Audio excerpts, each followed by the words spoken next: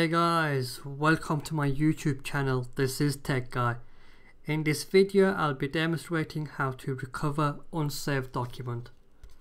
This is useful if you have forgotten to plug your charger into your laptop and your laptop has power down, or you have closed your document without saving it and you have spent hours typing it. I know it's frustrating because it's happened to me before.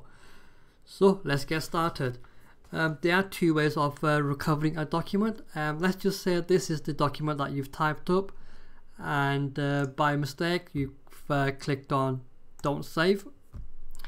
Okay, so to start with, we need to open up a document.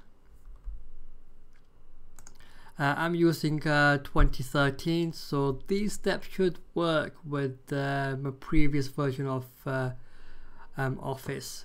So if you go ahead and click on File, Info, Manage Versions, and Recover Unsaved Document. Okay, so there we have our document, and click on Open.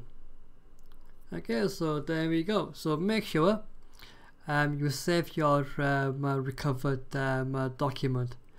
So the second option. The second way it is, you have to go to this PC, C drive, users, select your user, app data, local, Microsoft, Office, and unsaved files, and there's your recovered document. It's simple as that.